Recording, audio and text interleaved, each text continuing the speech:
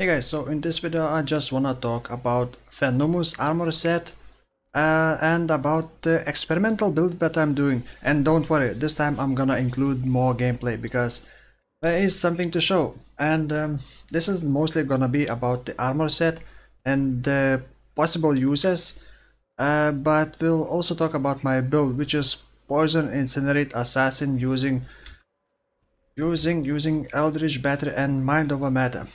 So let's talk about gloves first. Gloves give aspect of the spider, which you cast to reserve your mana like a herald.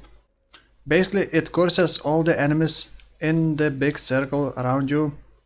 It increases damage done to them 5% per spiderweb stack, and you can by default stack 3 of them, spiderwebs. And it also hinders them, making them slower. Also, it does give hair's damage for each spiderweb on an enemy, and also cast speed, attack speed, so it can be used on the attack and spellcasters. Then I think the next one lowest is boots. So boots give additional spiderweb, so you can apply 4 spiderwebs on an enemy, and that means enemies take 20% increased damage, which is better than more damage multiplier, because it is final damage multiplier. Also, now you gain up to 20 energy shield when you hit an enemy, and that means not just with attacks but also with spells. So for that reason I am using kind of fast hitting spells. I'm gonna talk about that later. Also it increases the duration of spider debuffs. Next is the helmet. Helmet gives flat hair's damage to spells. Basically you can generate power charges very easily, especially with fast hitting spells. As soon as enemies get spider webs on them, you have 10% chance to gain power charge, which is very strong. Then you get chance to poison enemies per power charge, increase poison damage per power charge, which is up to 20%. Then it basically speeds up the spider webs, speeds up the applying of spider webs. So you have the maximum of 4 spider webs, and it basically takes 2 seconds to apply 4 spider webs. So after 2 seconds the enemy will start taking 20% more damage and well, become slower. And lastly, armor. Armor regenerates energy shield, which means, as you can see, it is regenerating even if I'm casting and using my ES. And enemies affected by a spiderweb deal 10% reduced damage. So it's like a mini enfeeble. It also reduces all enemy resistances by 10, including hairs. And it also increases the area of your aspect spider debuff. So it's basically like increasing the blasphemy area if it was a curse.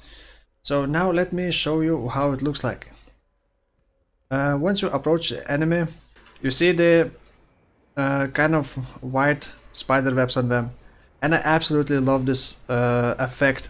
It looks like enemies become fluffy and you wanna hug them and then kill them. So it makes enemies slower, it makes them do less damage, and it makes them take more damage. So this armor set piece is very both offensive and defensive. You can craft aspect of the spider on other items, but it is pretty costly, but definitely possible. So let me quickly show you more about this and how it looks like in the action. Of course this is low level zone. I just want to show you how it looks when enemies get covered in spiders, because visually there is nothing more to show. So I'm just gonna edit the video and show more gameplay while I'm talking about my build. So the interesting interaction that I wanted to experiment with and explore was using this armor set, because of a lot of energy shield regen, and you gain energy shield on a hit. So I wanted to try Eldritch Battery, which makes your energy shield protect your mana, which means each time you cast a spell it uses energy shield.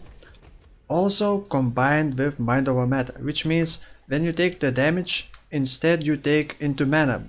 However, since you have Eldritch Battery and your ES protects your mana instead of life, you take the 30% of the damage as ES.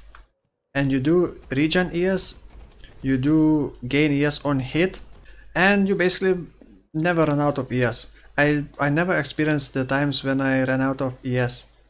So you basically have, if you have fast hitting spell or attacks, you just simply mitigate 50% of the damage because of Mind Over Matter.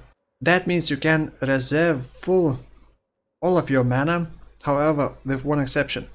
Hair's damage does bypass ES and it takes damage from your mana. So Hair's damage is very scary on this build.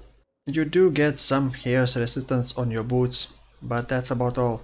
Actually, you don't even need to use full armor set. You can, for example, just use gloves.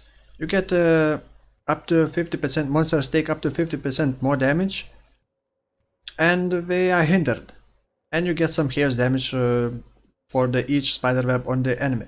You get some life, some attack and cast speed, and also increase damage with hits and ailments against enemies affected by free spider webs. So that's basically against bosses most of the time, because you will not have enough time to apply free spider webs on just crappy enemies. So yeah, you don't need to use full armor set, and you can combine it if you want armor.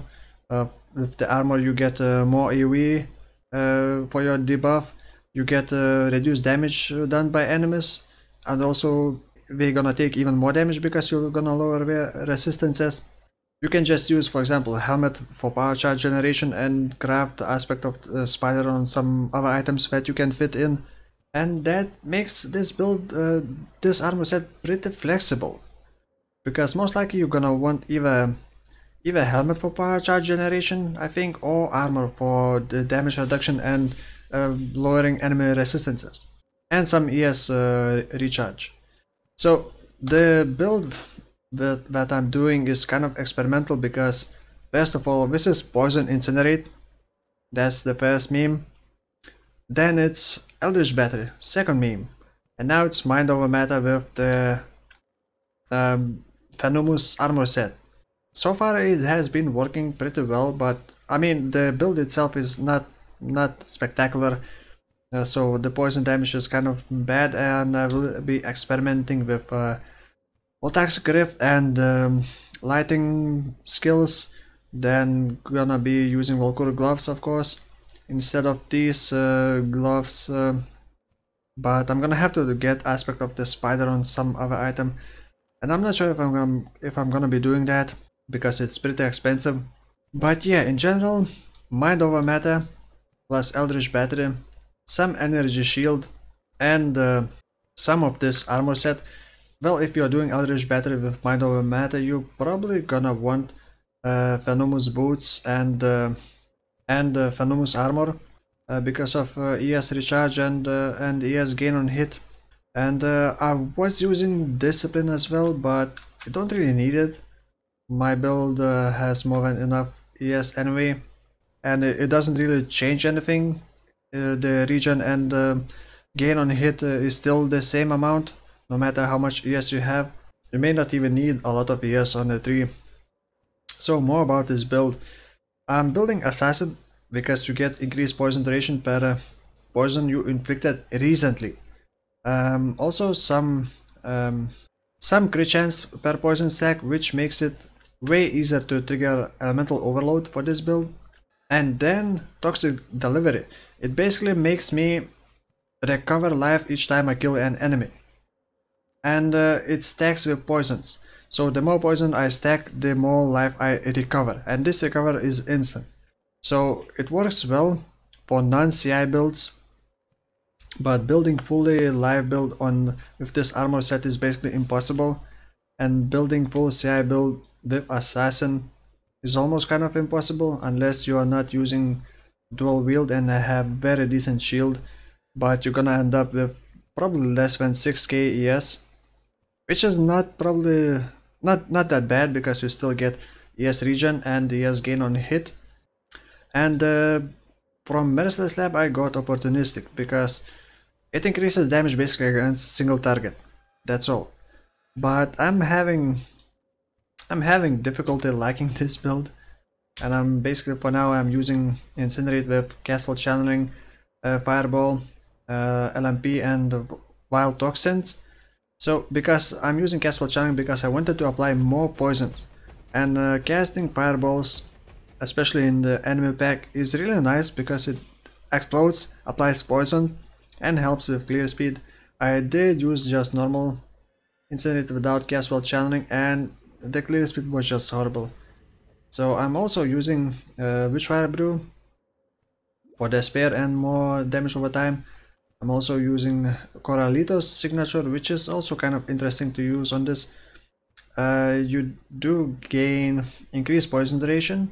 Also you get perfect agony, which means your critical strike multiplier is affecting damage over time. However, since you got elemental overload, my critical strikes do not deal any more damage. So, but I don't really need that because toxic delivery already gives me 50% more poison damage with critical strikes. So as long as I do more crits, I will do more poison damage. And this flask also is your critical strikes chance is lucky, which means I roll critical strike chance twice. So this build, I will probably scrap it tomorrow. I don't really enjoy it anymore. It's fun to try, but the poison damage is just so bad. It's just so bad. I expected to deal more damage. If consuming darks had more conversion, if they had 50% conversion, so with dual wielding you would have 100% conversion, then it would be a different story. I may try using Volcor gloves if I can get the aspect of the spider on something else, and using maybe a shield with some decent stats. Maybe that would make the build feel better. But yeah, I mean Volcor gloves reduces poison duration pretty badly, but you do get increased poison duration with a noxious strike per poison you applied recently. So you can increase the poison duration up to almost up to 4 seconds with Volcor gloves. So it's pretty cool, but yeah, we'll see. Anyway, I have been rambling for long enough. Thank you for watching and see you soon.